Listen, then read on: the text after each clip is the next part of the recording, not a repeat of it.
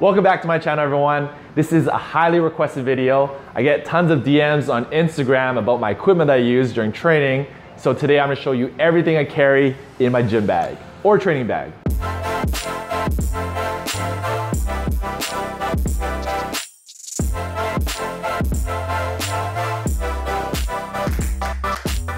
The first thing I like to do before warming up is to massage my muscles with this rolling stick.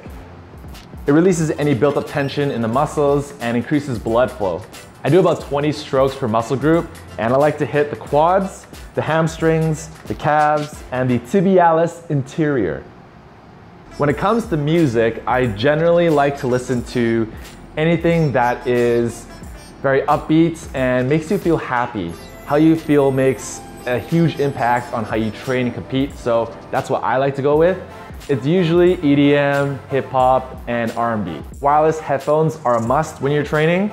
I can run, jump, and lift effortlessly without having to worry about cords getting in the way of my movements. Once you go wireless, you can't go back. When I'm ready to get into my workout, I put on my track spikes. And for those who aren't familiar with track, there are different spikes for certain events. For example, I do short sprints, so my spikes are extremely lightweight and built for speed. It's got a honeycomb plate across the entire bottom and only has spikes in the forefront. I have spikes that are $100 and ones that are $200, and there is a huge difference between the two. Every step you take matters, and every 100th of a second matters, so I always go with the higher quality spikes. Training shoes are very new to me. I've been lifting since I was 14, and I never once thought of buying shoes specifically for lifting.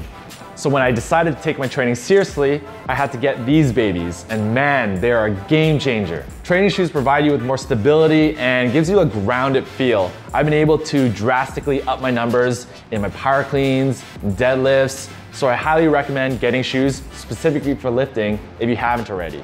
Barefoot is good too, but I find it more convenient if you're supersetting with box jumps, lunges, and any other exercises that require you to move a little bit more. Last but not least, I keep this precious photo with me. This is me hurdling in elementary school. I was 12 years old.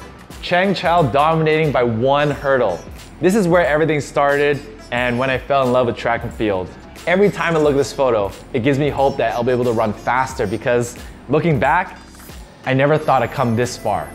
So those are my training essentials. If you have any more questions about my equipment, feel free to leave a comment below. Thanks for watching and put your hands in. TOKYO on 3. 1, 2, 3, TOKYO YO!